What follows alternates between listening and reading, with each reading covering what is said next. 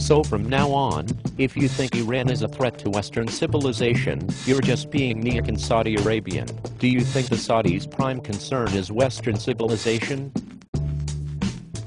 I don't know, Matt. Why don't you ask the New York money people? You're the expert.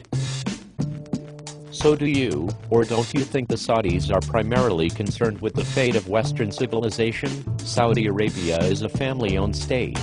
It's concerned with its survival. It has sided with the West, however, in the war with Iran.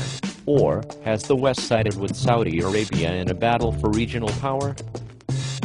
It's not good when superpowers give up on their clients. It makes the other clients think twice. Read Wikileaks. Do you get the impression Arab leaders care more about settlements or Iran?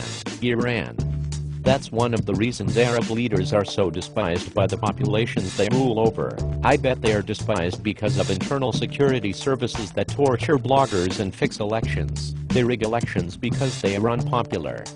They are unpopular because they are seen as puppets of the West. To be clear, Obama is a puppet of the Israel lobby.